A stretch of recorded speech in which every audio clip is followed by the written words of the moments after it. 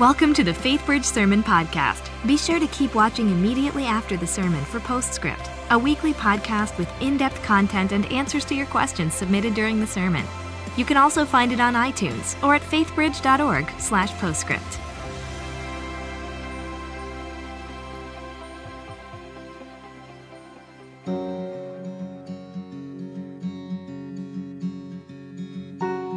Music and worship during this season I love because we sort of all take a step back and we're reflective and we're remembering that the infinite, majestic, amazing God who created all of us stepped into our world, into His creation, into our brokenness. He came near and walked with us and touched us. God, the Word, became flesh.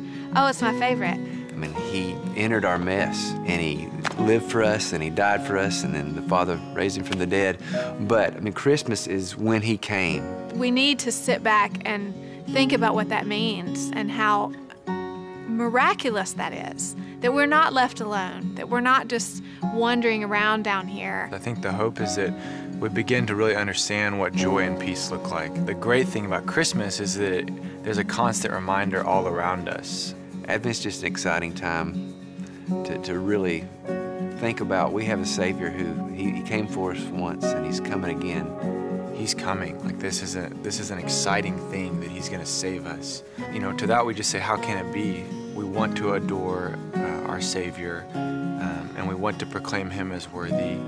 I think when you really look at Jesus and who He is and all He's done, I mean, He's God, yet He became man. And you really think about why He came. He came to love us. He came to go to the cross. Then the only response that makes sense is to adore and to say thank you and to worship just God with us. It changes everything. Cling close to a Savior. Draw close to one who created you, and find peace and joy in that. It has nothing to do with looking right and singing the right words and doing the right things, but it has to do with worshiping Him and how we live and how we walk with Him. I mean, really, worship is just us responding as He reveals His truth and His life. We just respond. I mean, it's not just on Sunday, it's every day, a life laid down in gratitude. And faith is just saying, yeah, I believe that this is true, that you are with us. And adoring is the only thing that makes sense. I mean, we see who He is and how good and kind and faithful, how He loved us sacrificially to the end. That's the only thing to do, is adore. There's nothing else.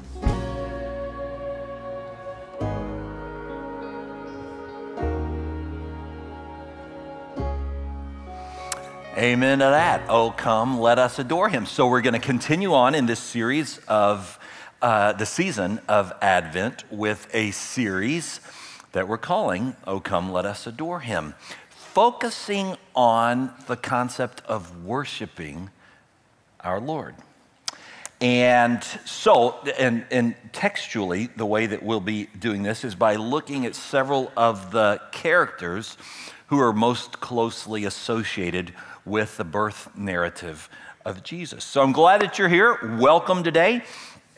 If you're in Center Court East, welcome. If you're in Center Court West, welcome. If you're in the Woodlands, welcome. If you're online, however it is that you're here today, we're really glad that you're here at Faithbridge as we worship together. So, as I was mentioning, we're in that Christmas Advent season, which leads us to Christmas Eve. Now, in your bulletin, you have a little postcard like this. Everybody does. It's partly to remind you of Christmas Eve services, but by virtue of the fact that you're here today, you probably are already kind of on to Christmas Eve services. What we're really going to ask you to do is not just put this up on your refrigerator, but why don't you give it to somebody who's not maybe thinking about Christmas Eve services, because you've heard me say it many times before if you've been around. Christmas Eve is just one of those seasons that, in God's great plan, it seems like people who really don't think much about God and Jesus and the Bible and church and stuff are actually a little bit open to it if they just had an invitation.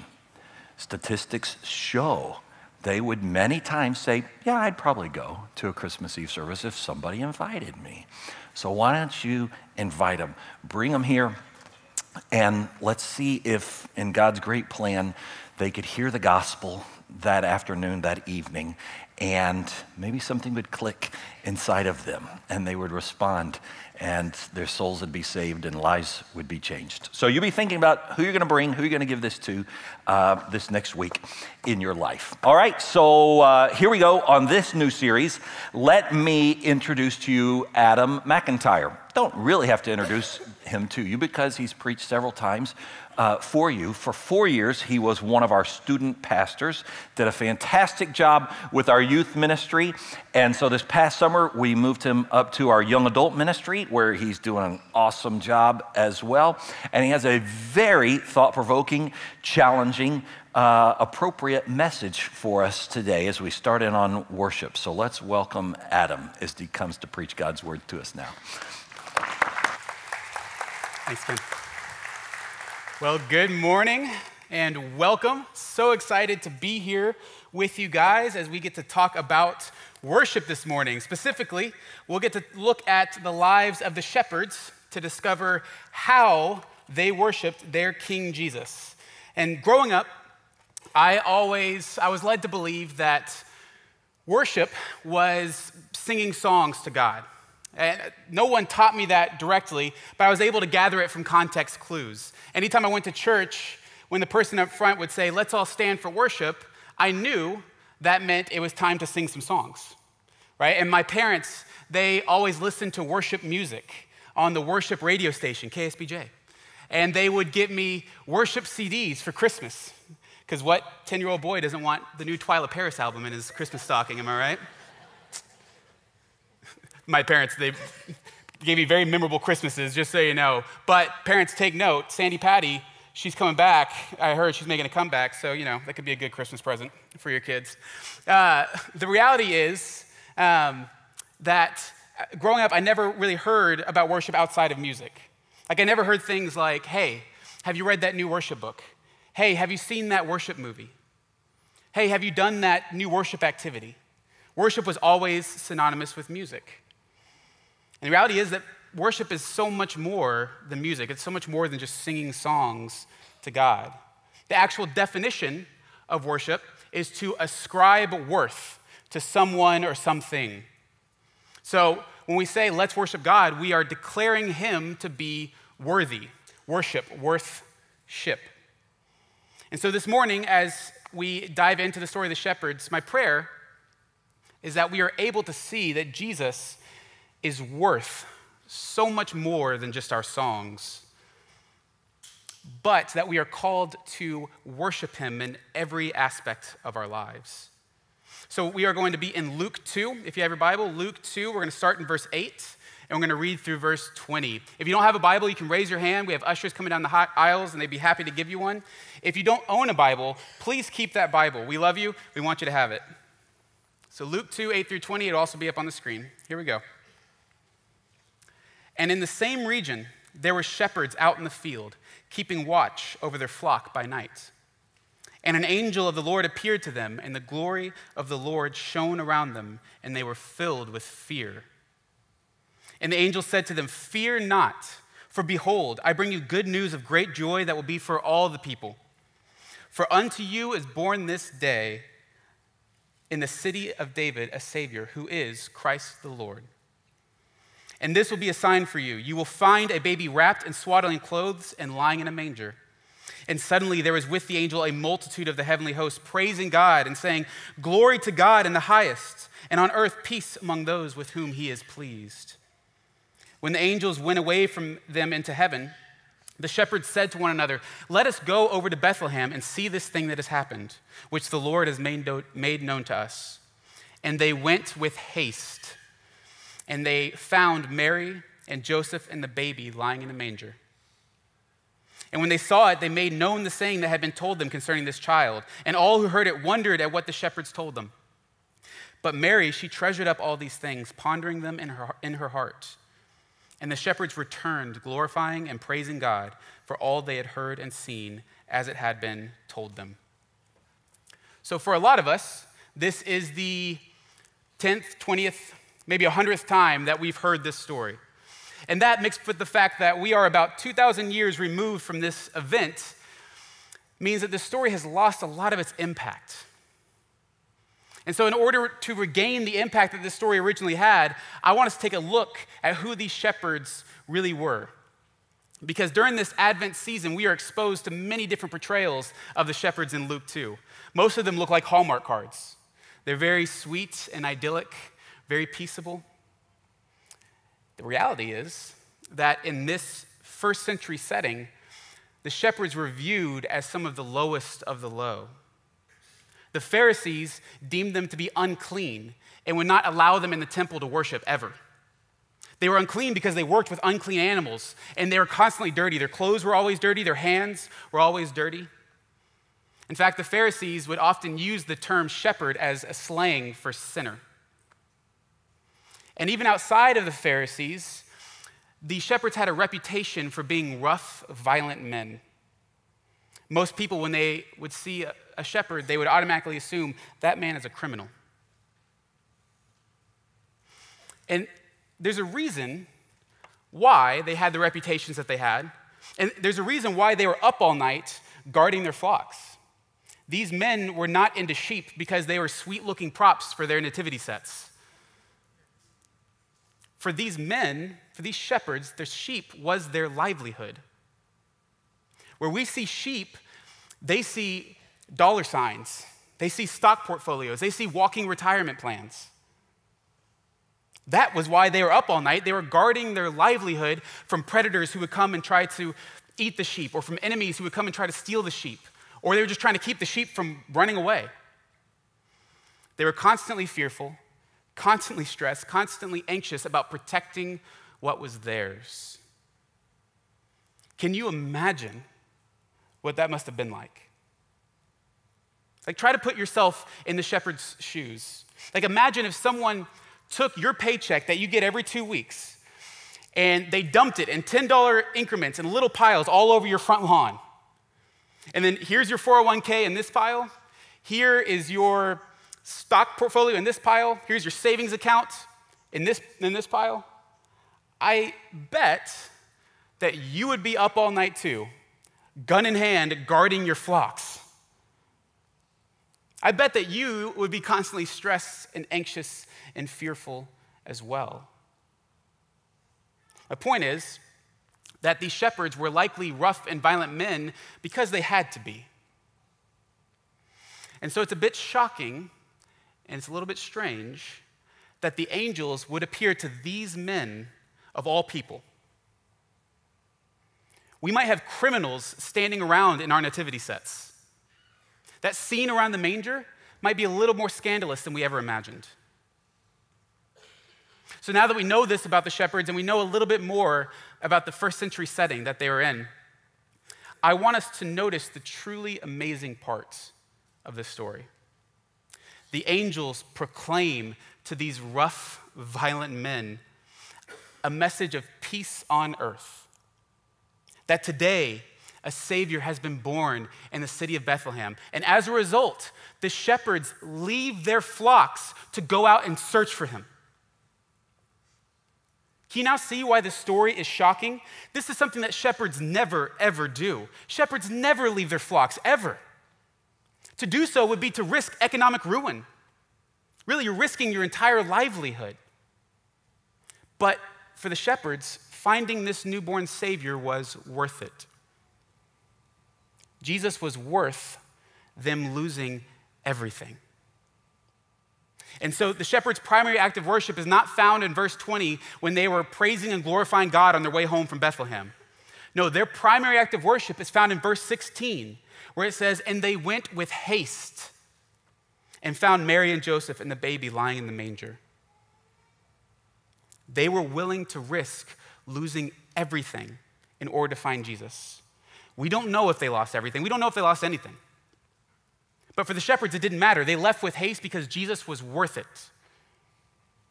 The pursuit of Jesus at the risk of losing everything, that was the shepherd's primary act of worship. Earlier, I asked us to imagine what it must have been like to be in the shepherd's position, to constantly be on guard, fearful and anxious that some predator was going to come and steal your things, or some enemy was going to come and destroy your livelihood, or that your things would just get up and walk away. And the sad thing is that for most of us, myself included, I don't think this scenario is too hard for us to imagine. For a lot of us, this might be our current reality. For most of our lives, we stand around protecting what's ours. Our neighborhoods, our homes, our 401ks, our incomes, our jobs, our status, our reputation. We are just like those shepherds, constantly keeping watch over our flocks. And as a result, we are tensed, suspicious, and fearful, always ready to pounce. I can see it every single time I turn on the news or I watch one of those political debates. I would say that fear is the main theme of every news broadcast and political debate I have seen in recent memory. Who or what is going to come and steal from me next? What enemy is plotting to destroy my livelihood next? When is the next economic downturn or stock market crash that's going to send my income and securities running for the hills? Who or what can save me or protect me from all of these things? So many of us are in the same exact place today that the shepherds were back then. We live in a rough, violent culture that is known for being suspicious and anxious, paranoid, fearful, hostile.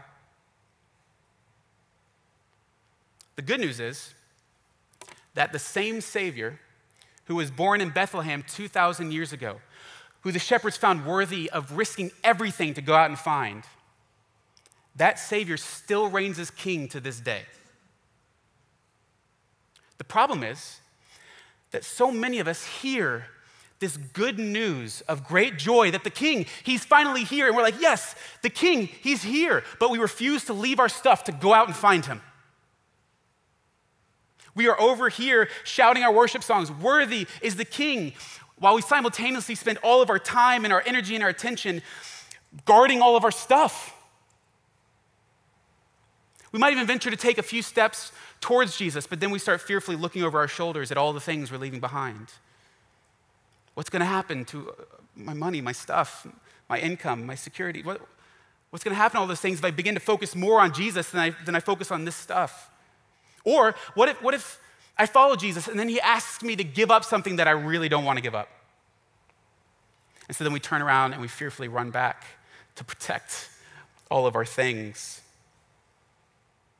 And listen, I'm not saying that in order to follow Jesus that you're going to have to give up everything that you have, that you're going to have to sacrifice everything that you have. In fact, a lot of what we have should be seen as gifts from God that he shares with us out of his overwhelming love for us. What I am saying is that when we cling too closely to all of our things, and it consumes most, if not all, of our time and our energy and our attention, and we become petrified at the thought of losing our things, and we become violent and oppressive and hostile towards anyone who would dare separate us from our things, then these gifts have become our gods. And that's a problem. Your words might declare, Jesus, you are worthy. But your actions, your thoughts, your time, all declare that this stuff, this is what is really worthy. And you're not just declaring that to God, and you're not just declaring that to yourself, you're declaring that to the entire world. Everyone can see what you're doing. They can see through your words. They can see what you spend your time on. They can see what consumes your thoughts, what you put all of your attention towards, all of your energy towards. They can see it. One of the most crucial elements of worship that people often miss is that worship is inseparably linked to mission. We worship God by declaring to him that he is worthy. And then our mission is to declare to the world, hey, Jesus is worthy. They are two sides of the same coin. And so, if we are declaring to Jesus and to the world by our words that he is king and that he is worthy of our trust and our obedience, yet at the same time we fall prey to our fears and we trust more in our money and our stuff or in other people to protect us than we trust in the promises of Jesus, then that's what makes us hypocrites. And instead of being a light that pushes back the darkness in the name of Jesus, we end up feeding that darkness with our fear and our anxiety. But when someone truly does find Jesus worthy of following, and they surrender themselves to him, all of this, then that person truly is transformed to become a light in the darkness. That person becomes known by their hope, by their joy, by their peace, by their love, not by fear, not by stress, not by anxiety. No, they're reflecting their king. I met a guy a few weeks ago. His name's Josh Walker, one of the coolest guys I've ever met. He's one of those guys that as soon as you talk to him, you know, like, I want to hang out with you. You're a really cool dude. And Josh spends a majority of each week doing prison ministry. He ministers to both people in prison and he ministers to people who are just being released from prison. And so he asked me, hey, would you want to come with me and do some ministry with people who are just being released from prison? And I said, yeah, absolutely. I've never done anything like that before. I'd love to. Secretly, I was pretty terrified, honestly. Like I said, I'd never done that before, and I had no idea what to expect, and I was pretty intimidated at the thought, but also excited about what the opportunity could hold. And so the way this portion of his ministry works is that he and his team show up to the Greyhound bus station. So when prisoners are released from prison, they are released from the Huntsville prison, and they get on a Greyhound bus, and they are dropped off at the Greyhound bus station in downtown Houston. So Josh and his team are there with brand new shoes, brand new clothes, and a brand new duffel bag. Because when the prisoners are released, all they have are their shoes that they got in prison, the clothes that they got in prison, and a potato sack with a handful of their belongings. It's literally a potato sack. And so Josh and his team, he meets the prisoners, or the people who have just been released from prison, and he gives them the new shoes and new clothes and new duffel bag so that they can get rid of all the things that remind them that they just came from prison. And they can restore a little bit of dignity into their lives before they go home or before they go to the halfway house or wherever it is that they're going. And then as they give them the new things, they ask, hey, can we hear your story? We'd love to talk with you. And they'll talk for as long as the people are willing to, and then they'll pray for them. And then they'll give them one of these wristbands that has a website and a phone number that they can call if they ever get in trouble, if they ever need help. And so I went with Josh to do this, and about 40 prisoners were released that day. And out of the 40 prisoners, about 20 came over and talked with us. And so we gave them the shoes and the clothes and the duffel bags, and we talked with them. And one guy in particular I got to talk with for quite a while. For the purposes of this story, we'll call him John. We'll say his name's John. John was a very intimidating looking man. He had tattoos covering most of his body. He was wearing long sleeves and he's wearing pants, and you can tell he was growing out his hair and his beard to try to cover up all of his tattoos. You can tell he was ashamed of them. But the only place he didn't have tattoos was really just right here on his face. And John proceeds to tell me his story. And he tells me about how when he was early into his teenage years, he was recruited into a gang. And that was the only life that he knew. All of his friends were in this gang. A lot of his family was in this gang. And so that's just what they did. So he joined that gang. And I asked him, which gang was it? And he wouldn't tell me. But he said, have you ever seen that show Gangland on A&E? I was like, yeah, my wife Kathleen and I, we've seen that show. And he goes, let's just say our gang has been featured in one of their episodes. Out loud, I said, oh, okay. In my head, I'm thinking, that's terrifying. Like, oh my gosh, I realized in that moment, this person grew up and existed in a world that is completely foreign to me, that I cannot ever understand. Might as well have been on a different planet. I can't even fathom what he went through growing up. And he proceeds to tell me a little bit about the gang. He says, they were really big on loyalty and always watching each other's backs. And so in that regard, it kind of felt like a family. And then he tells me about prison life. He wouldn't tell me why he was arrested, but he said it had something to do with gang-related violence. And so while he was in prison, he tells me that the atmosphere in prison is incredibly dark. incredibly violent and oppressive. He said it's broken up by race. There's the white gangs, the black gangs, the Hispanic gangs, and so forth. And they all hated each other. And so you were constantly watching your back, constantly fearful about getting jumped or stabbed or worse. He said, but he ran with his gang and they watched each other's back. They were loyal to one another. After being in prison for a decade, he says he doesn't know why, but one day he decides to pick up a Bible and read it in his cell. And he reads it cover to cover, front to back. And then he immediately starts over and reads it again, cover to cover. And then he starts over.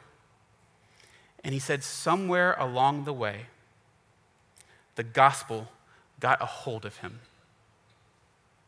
Jesus transformed him somewhere along the way.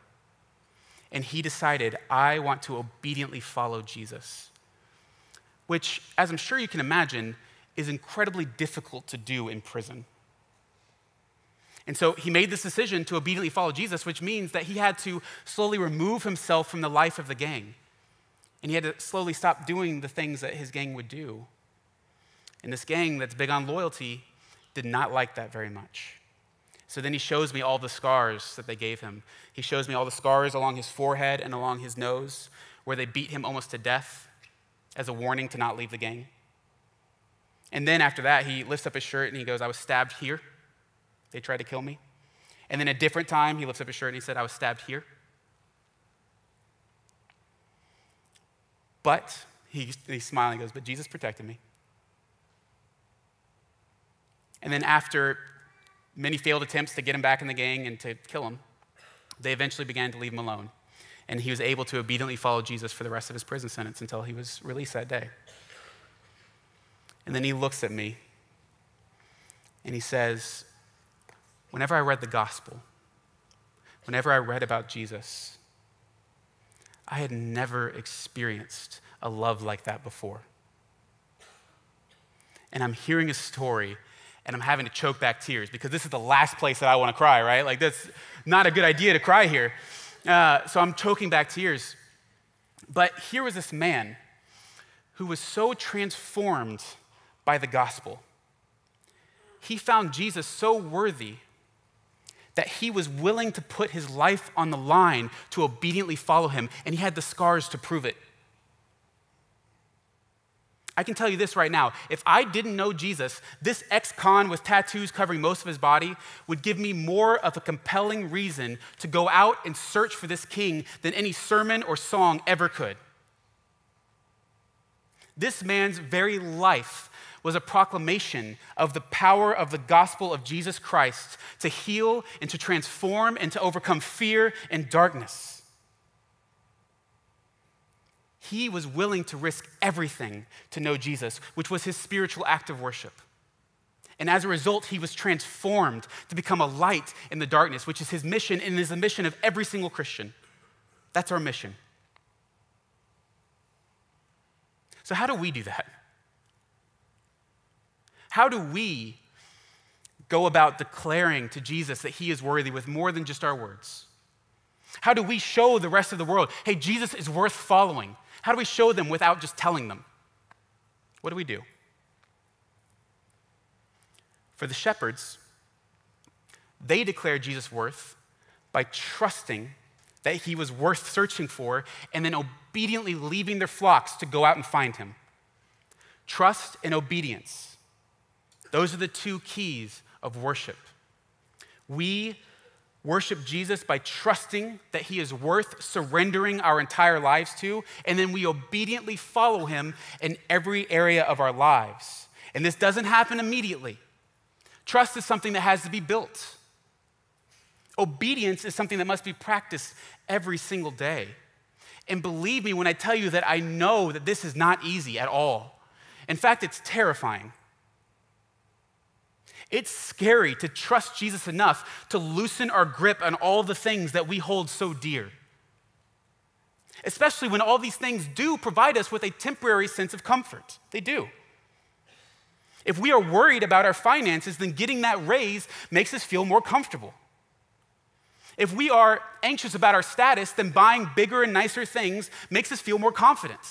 If we are worried about our reputation, then getting that promotion at work makes us feel more powerful.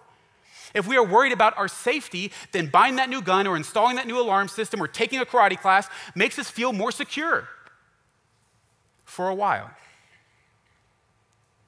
We feel more comfortable, more confident, more powerful, more secure for a while.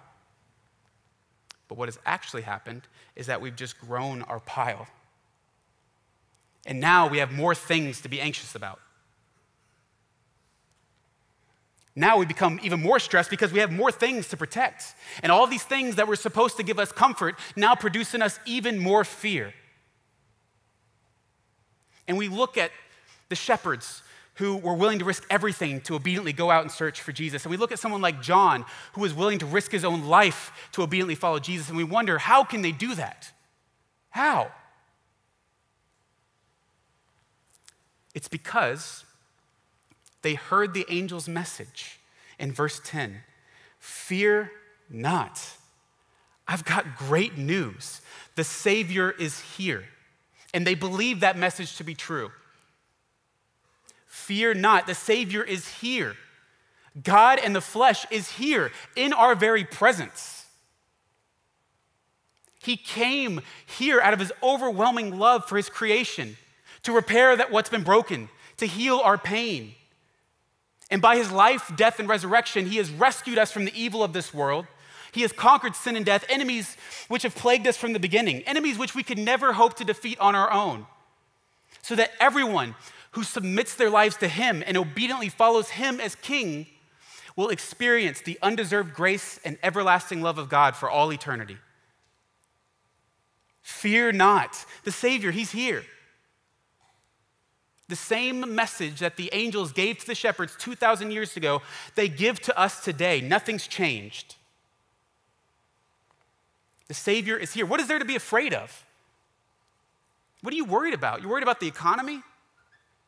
Just wait until you discover the kingdom of heaven, which is like a treasure buried in a field that any man, upon discovering, would joyfully sell all of his possessions in order to have it. You're worried about your status, you're worried about your reputation. Just wait until your self-worth is found exclusively in knowing that you are perfectly loved by the King of all creation, just as you are. What's the biggest thing there is to worry about? Death? You worried about death? Jesus defeated death on the cross and in his resurrection, and he promises the same resurrection to everyone who follows him as king. Death is no longer an issue for us anymore. Death is no longer something for us to be afraid of if we trust in the promises of Jesus. Every single day, all of us are faced with numerous opportunities to place our trust in Jesus and then obediently follow him as our king. To choose hope over fear. To choose grace over hostility. To choose love over hatred. We're faced with those choices every single day. And here's the beautiful thing. The more that we let go of all these things, and the more that we trust Jesus and we learn to obediently follow him, the more our eyes are opened to the eternal and our worship for him grows. We become more and more aware of how truly worthy he is, and at the same time, we become more and more aware of how truly temporary all of this stuff is. It's going to go away. You can't do anything to stop that. It's going to turn to dust, no matter how hard you cling to it. The more you realize that, the more your fears and anxieties of losing all of these things, they fade away as well. And here's one thing I can tell you for sure. Jesus truly is worth it. In fact, Jesus is the only one worth surrendering your entire lives to. Jesus is the only one worth risking all of this for. And when you finally do trust that he is worth submitting your entire life to, submitting all of this to, and you decide to obediently follow him in every area of your lives, your life will be transformed. You will discover a treasure of infinite value. You will become a light in the darkness, a person known more for their hope and joy and love and peace than for being suspicious and anxious and fearful all the time. Worship will not just be words that you say or songs that you sing. Your very life will be an act of worship. Your existence will be an act of worship. Fear not. Let go. And go out and search for the Savior. Let's pray. Dear Heavenly Father, God, I just pray that right now, every single one of us in this room, which I would guess is most of us, who are experiencing anxiety and fear, we're stressed about things we could potentially lose or things going wrong. God, I pray that right now, your Holy Spirit is moving in us to show us that you, God, you are truly worthy of surrendering all this to, of following completely. I pray that you open our eyes to the fact that when we trust you and we obediently follow you, then that stress and that fear and that anxiety, it fades away. God, I pray that we come to understand that you truly are the King of all creation and that you are worth our entire lives. And that you give us the strength to obediently follow you. God, we're so thankful for your love. So thankful that you've come here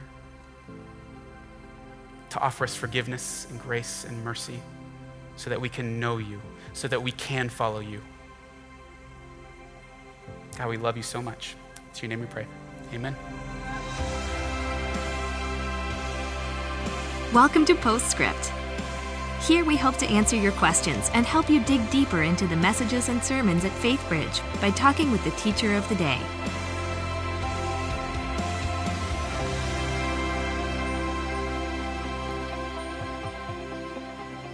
Hi, and welcome to Postscript. I'm Luann Riley, and I am here with young adult pastor Adam McIntyre, and he just brought the first part of our new series, Oh Come Let Us Adore Him, a look at worship. Welcome, Adam. Thank you so much for being here. Okay, so today we looked at the shepherds and what we can learn from Scripture from the way that the shepherds worshiped Jesus. A great look at that. And you told so many stories of transformation, particularly the one around the prisoner that you met through the program that you went and helped with.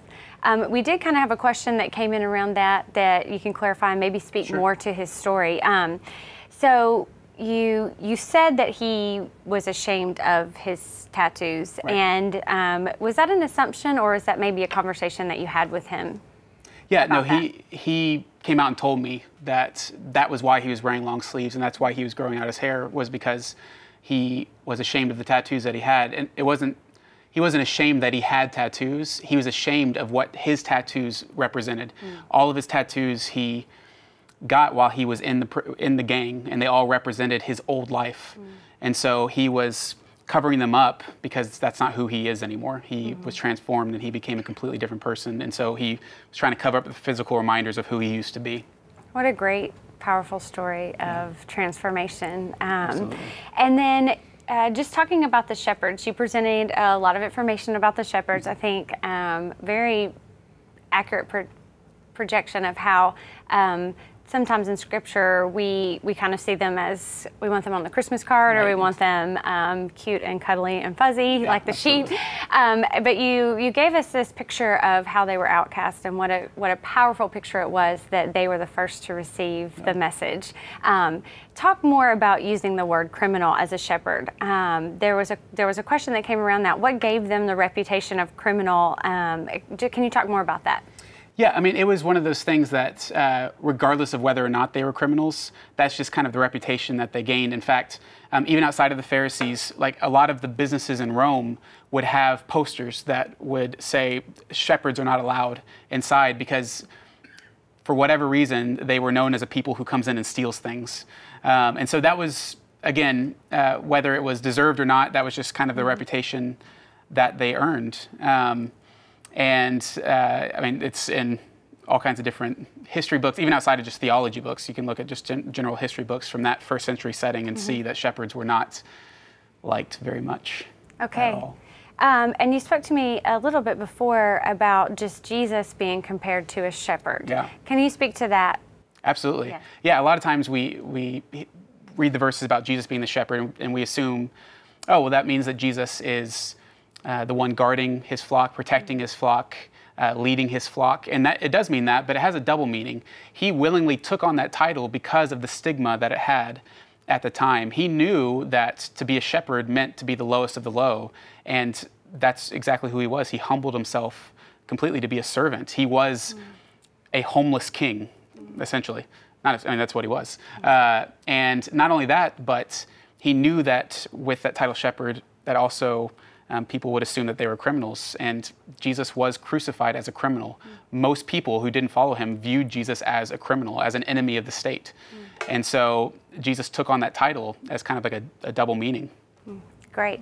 I love this look at worship and how it's more than just singing. And sometimes that's what we relate it to. And so I'm excited to continue in the series. So thank you for your perspective today. Very much enjoyed it. And thank you for joining us here for Postscript. We'll see you back here for part 2 next week. Thanks for joining us for Postscript. Help us keep the podcast interactive by submitting your questions during the morning services. Learn more at faithbridge.org/postscript.